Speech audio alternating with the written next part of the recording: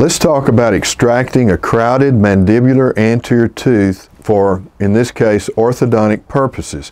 Now, the thing that makes this unique is the tooth was facial verted, meaning it was out of the arch alignment to the facial, and the adjacent teeth had closed the space that tooth had left, so there wasn't enough room to place forceps to extract the tooth, and we were going to do clear correct orthodontic treatment. I'll show you the finished case about 9 months from now. We're going through ortho currently with clear correct orthodontic trays. Then we're going to do a full mouth reconstruction on this nice lady. But today we're talking about extracting that very difficult tooth. Now you can see how this tooth is facial verted, and there's very little space right here, not enough space for a forceps. So always, or most of the time when I'm extracting a tooth that doesn't have any periodontal involvement, I try to move it a little bit with an elevator just to get the blood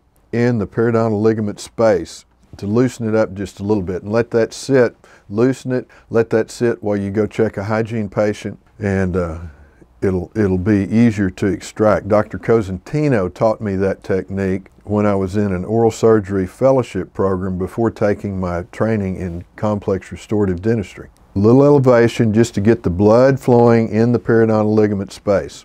But I don't want to extract the tooth this way through the buccal bone. If I do, I lose the buccal plate. Always try to extract teeth straight up, vertically, not horizontally, because I want to preserve that buccal bone. Because obviously I could have elevated it to the buccal, but I don't want to do that. So I'm just loosening it just a little bit. But again, I don't have enough space for a forceps to unscrew it. Not a lot of elevation, just a little. See, I can't get the forceps on the tooth. So I took a Brasileir flame-shaped diamond and cut through that interproximal area, so I'm going to have a space here, not touching the adjacent tooth, just cutting into this tooth. I'm going to lose the tooth anyway. So I've got a space into which I can place the forceps. See, now I can place the forceps and just very easily unscrew that tooth. How about that? And that's the Dental Minute.